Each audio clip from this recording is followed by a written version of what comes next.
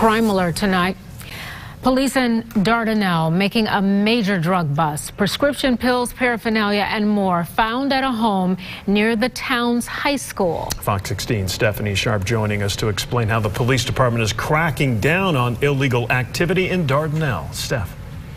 Well, Kevin, the police department picked up the drugs yesterday afternoon. We do know that 3 people were taken into custody on a long list of charges. A neighbor there says it gives her peace of mind knowing those drugs are now off the street.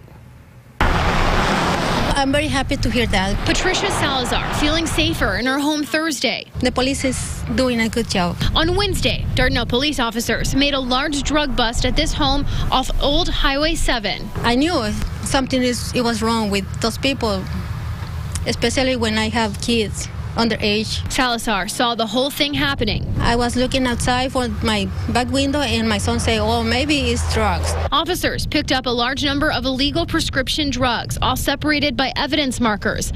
Salazar says she didn't feel comfortable knowing this was in her neighborhood and down the street from the high school. There's a lot of kids around here playing around, and you never know what's going to be next, selling drugs to little kids. Thank you. Kirsten Evans recently moved her business, Midtown Coffee, to Dardanelle.